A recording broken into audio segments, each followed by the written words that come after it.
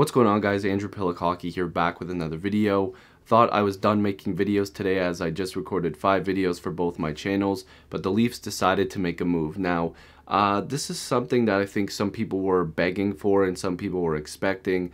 This is kind of a little bit of a surprise to me, but again, it kind of sucks for Michael Hutchinson, who has been waived. Now, this is something that I'm gonna say to a lot of people.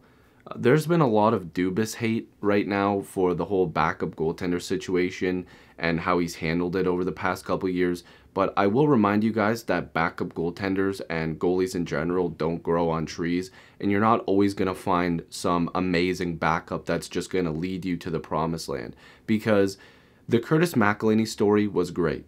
It was fantastic. But if you're telling me that any GM in their right mind would keep Curtis McElhinney, who is in his late 30s, over the AHL goalie of the year in Garrett Sparks, who's an up-and-coming goalie who was absolutely killing it in the AHL, you're ridiculous.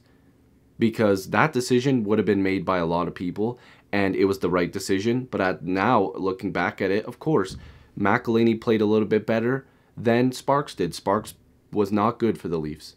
But that decision was a tough one for Dubas.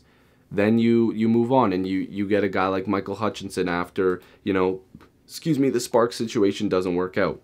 And if you look at the numbers that Hutchinson put up last year for the Leafs, they weren't as bad as people are saying they were.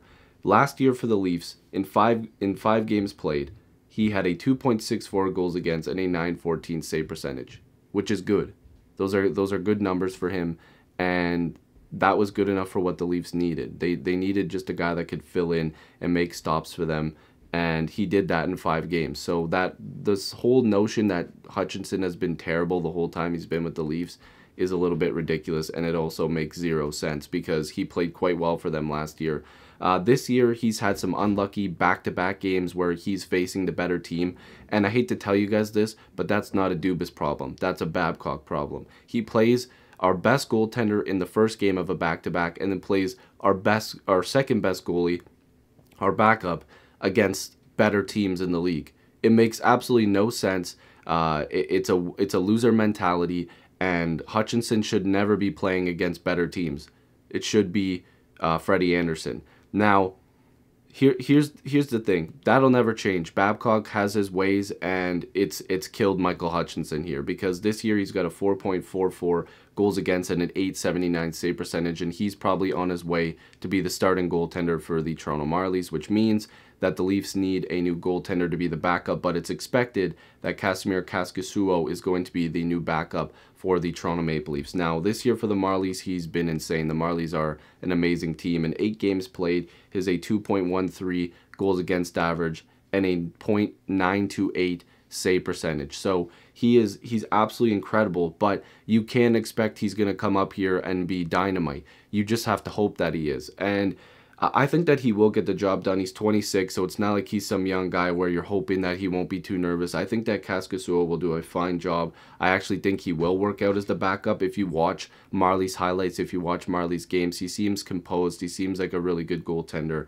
But I hope that if this is the option, because again, it's not confirmed, but guys like Bob McKenzie and I think Myrtle, the guy who does, James Myrtle, who does a lot of stuff for the Leafs, said that this should be the replacement, which, I mean, I kind of expected that anyways, because the Leafs don't have the assets necessary in terms of cap dollars to go out there and get a really good backup unless they shed salary, which they should have traded Cody Ceci by now, in my opinion. Then you can replace him with a $2 million defenseman and probably pick up a good backup goalie for just over $1 million and you'd be fine. But the Leafs don't want to do that right now because, I don't know. To be honest with you, I think Babcock likes Cody Ceci. I think he's brutal. But again, this is the goaltending stuff. I think Kaskisuo will do a good job. But again, Michael Hutchinson has allowed some crappy goals. He's had a couple bad games this year. Let's be real here. But in the same token, he's also been handed a crappy hand. He really has.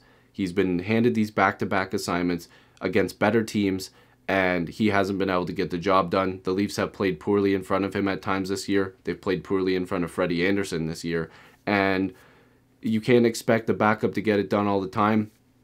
and hopefully Kaskisuo can do a better job, because the Leafs need to start winning some games, or else they're going to find themselves on the outside looking in. So again, this is just the update right now. If they do acquire a goaltender, I'll have to make a video on it, but for now it looks like Kaskisuo will be the backup for the Toronto Maple Leafs. Hutchinson will likely be the starter for the Toronto Marlies going forward. So hopefully you guys enjoyed this quick update. If you're new, make sure to subscribe, and I'll see you guys in the next video or stream. Peace.